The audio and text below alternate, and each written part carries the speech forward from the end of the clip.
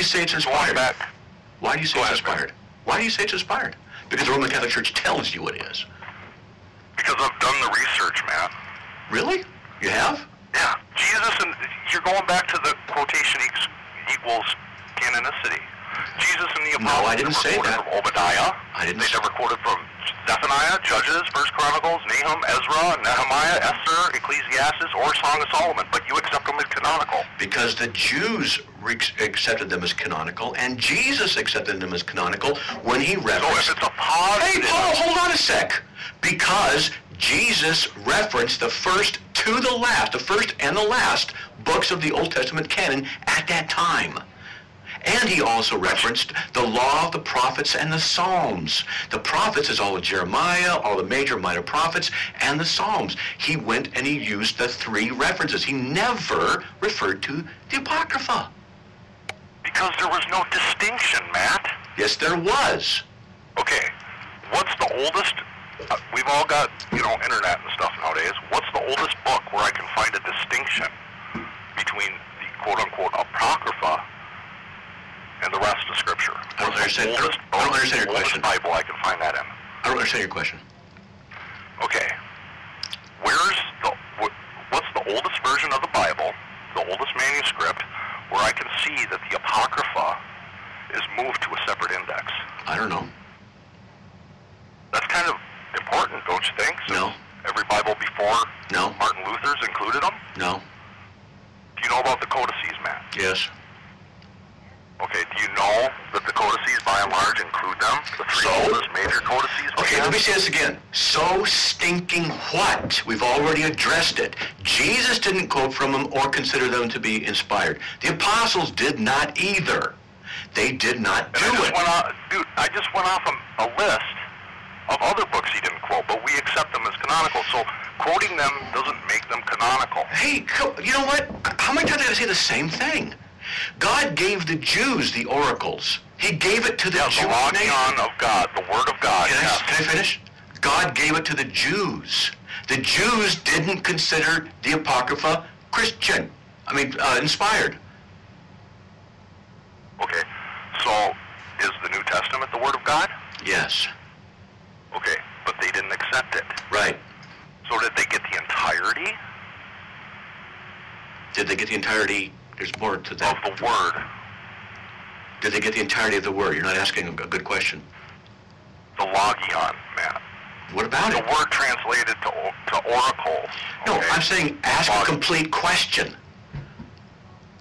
Did the Jews receive the entirety of God's Word?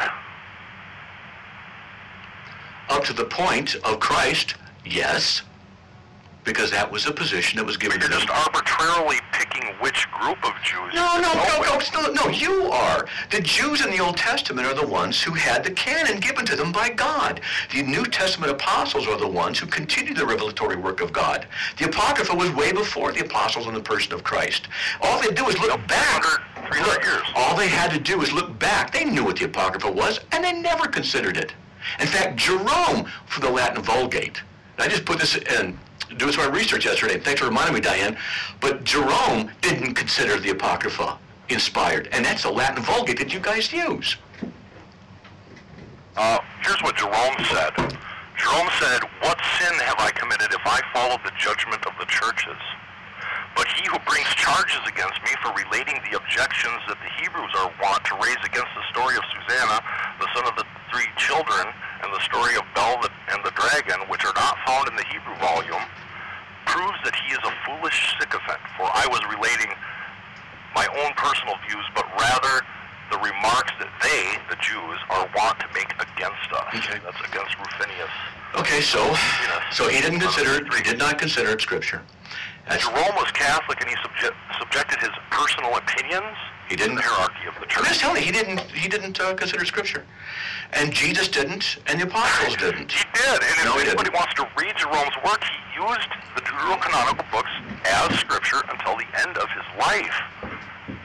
Look, I'm trying to tell you that the Jews never recognized the Apocrypha as being Scripture. The Jews. Okay, so you're saying they weren't part of any religious use prior to Christ? I didn't say that, did I? Well, I'm just trying to get you. See, you're not. This is what you do. Is you're like typical Roman Catholic. You change what I'm saying into something else. I asked you, Matt. I'm not trying to put words in your mouth. I Yes, just you want are. to understand where you're coming from because there's so many. Jews, the Jews. The Ryan Turner document doesn't contain a true statement in it, man. Oh, yes, it does.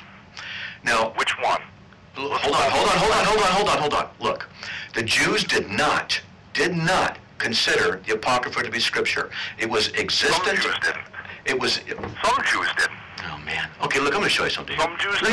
Look. I'm going to tackle you on something. Look, do you really believe the Roman Catholic Church is true? Seriously. I do, Matt. Okay.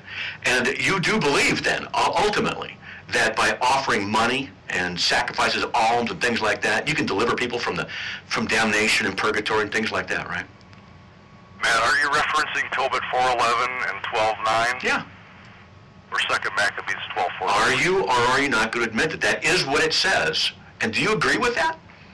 I'd definitely like to take a look at what that says. For alms deliver from all sin and from death, and will not suffer the soul to go into darkness. Alms. So alms do that, right? Isn't that right? That's what the person that wrote Tobit, who was a Jew. Wait a minute, that's inspired according to you in the Roman Catholic Church. Yes. Okay, so giving alms helps people be freed from sin. Money, food, donations given to the poor, things for charity, those are alms. Here's the problem, Matt. It delivers from sin. You start at you start at Tobit 4:11. You're not putting any context on there. Let's start at Tobit 4:7. Give alms out of thy substance. Okay. And turn not away Okay. thy face from any poor person. Okay, keep going. Or according to thy ability, be merciful. It's called. Okay, keep reading. It's not that it's money, Matt. Sure it is. The fact that it's money. Sure. You're putting emphasis on that, but that's not the point. And if you read it in context, it's clear. So then, by giving cash and gifts, it helps deliver people from sin. It depends. No, Matt. If you're going at it from the intent that, I'm going to buy off my sins, something that Trent has For alms deliver from all sin. very clearly defined against, no.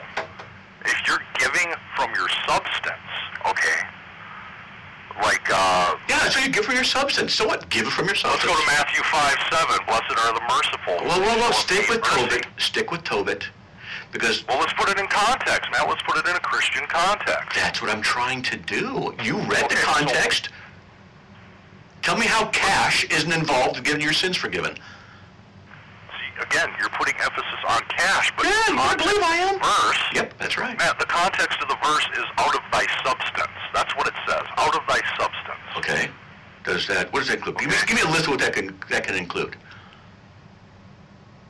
Come on. Well, let's just continue on to Tobit 4:9. If thou have much, give abundantly. If thou have little, take care even so bestow willingly a little. For thus thou storest up to thyself a good reward for the day of necessity. It's talking about the same thing that Jesus is talking about in Matthew 5:7 and 8. So cash and giving people in charity delivers from sin? Man, it doesn't matter if it's cash or a coat for somebody that's freezing or a hat or mittens. It doesn't matter. Okay. It really doesn't My matter. son, be man. mindful of the Lord our God all thy days. Let not thy will be set into sin, or to transgress his commandments, do uprightly all thy life, and follow not the ways of unrighteousness. Now verse 6, for if thou deal truly, thy doing shall prosperously succeed to thee in all them that live justly. Give alms of thy substance, and when thou hast given alms, let not thine eye be envious. It goes on. Then in verse 7, give alms of thy substance. 8, if thou hast abundance, give alms accordingly, for thou hast laid up good treasure. Verse 10, because that alms do deliver from death, and suffer not to come into darkness, for alms is a good gift unto all that give to the sight of the Most High. Right, Matt. And what Tobit is saying there is not, go sprinkle coins on the altar.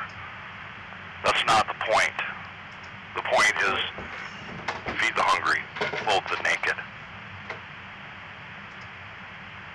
So, is it true that alms deliver from all sin? In the context that Tobit delivers it, yes. Okay. Yes. So giving cash, giving substance, helping From people thy out. substance, Matt. Then, moved by grace, right. okay, to the will of Christ. Okay, are you out doing of that? Thy substance. Are you doing that? Am I doing that? Yeah, you're helping people out so that you can be delivered from sin. To the best of my ability. No, I'm doing it because I love Christ, Matt. And that's what my substance is. No, look, alms. Define what an alm is. Define what alms is. Well, why don't you look at it in the New Testament? You want to reference a New Testament verse? Just a dictionary Luke firm. 1 through 4, Luke 11:41. Alms, come on. I mean, works of charity, money, food, Sure. to help people. So these things deliver you from all sin. Yes, Matt. They do. Okay. Wow. That's called, in theological circles, it's called blasphemy. So cash. We Cash. obviously have a disagreement there. Yeah, we certainly do. I believe the Bible, and you don't. But what's happened, Matt, is that we've gone Wow. Cash. discussing the Deuterocanonical books to trying to... You said... Obviously, you're focusing on the money aspect. Oh, it's money, it's bad, You it's said- money and this and that. You said that... Look, hold on, Apocrypha. You said the Apocrypha was inspired. I'm showing you what it says. It is. Let's look into it. It is. So it's inspired, and it's true that cash can deliver you from sin. Cash with a context, Matt.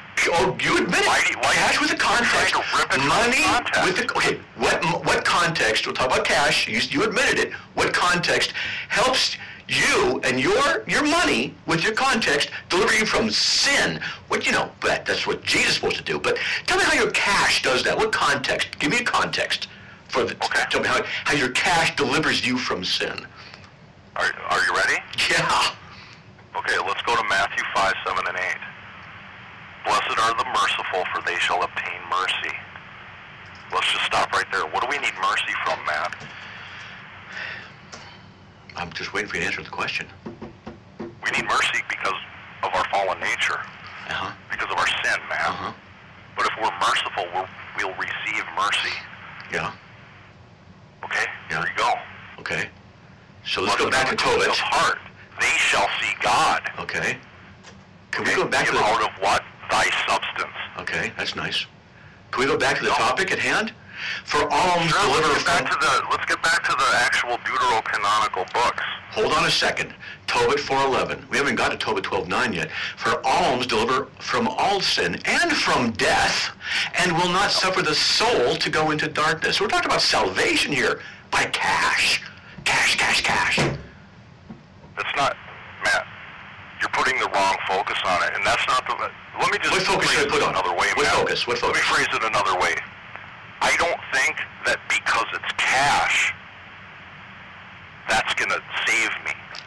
You're putting the emphasis on cash. Well, wait a minute. You want it to sound like I think I'm paying for my salvation. You are. You are. You're That's earning not it. it. You are earning it. No, Yes, I'm you are. not earning it. Yeah, you are. Janice already discussed our understanding of merit with you. Yeah, he was very wrong. No, he's not wrong. Yes, he is. Now, God Tobit, cannot owe anything. Tobit 4:11, Beneficence. for alms deliver from all sin and from death, and will not suffer the soul to go into darkness. Here's Tobit 12:9. For alms deliver from death, and the same is that which purgeth away sins, and maketh to find mercy and everlasting life. So cash purges away your sins. Hey, Matt, let's try this one more time, and then we'll move on, okay? Oh, no. No. I'm nailing you on this one. It's cash. Cash. It's not the fact that... Matt, can I talk, please? Go ahead. It's not the fact that it's cash, Matt. It isn't? No, it's like Tobit 4:8 says, according to thy ability, be merciful. Okay. Remember Matthew 5:7, blessed are the merciful. Yeah. Okay, This so is what the alms are for. It's tell me what- merciful. It's not give me just a- sprinkle money around and you'll get salvation. That's not what it's saying. that's what Dad. You Tetzel know said. it. That's what Tetzel You're said. ripping it from its context That's what Tetzel said. because you want to place the emphasis on the money. Okay, now... That's not what it's saying, Matt. Okay, so give me a list of what alms are. Would you agree? Money is in there. Donations, right?